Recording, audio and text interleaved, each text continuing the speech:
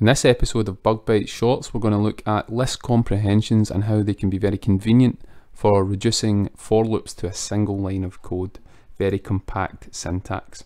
We're going to look at berries. We've got a list of berries here and we want to take them and convert them to their plural form. So we'll start by using a for loop for berry and berries, and we can append to that plural berries list the berry, and we want to get all the characters up to the last character, which we can do with that syntax, and then we add IES, which is the plural ending. And if we look at that, we get the plural version of those berries. So now how do we get this on a single line of code?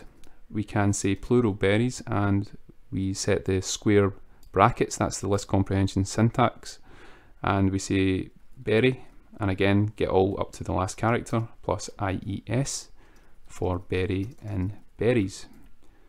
And then if we print that out, we see we get the same result as above, but we have done that in a single line of code. It's a bit more compact, a very Pythonic way of doing things.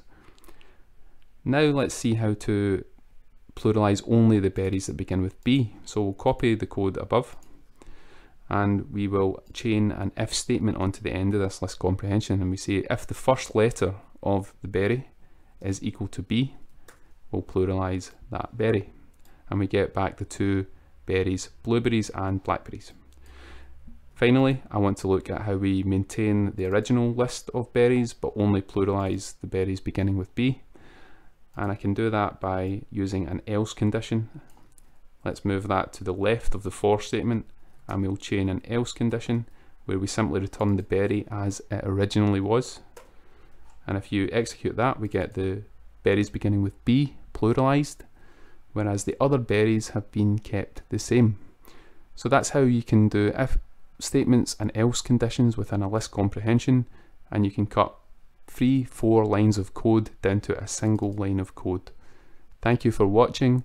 Please like and subscribe, and see you in the next episode.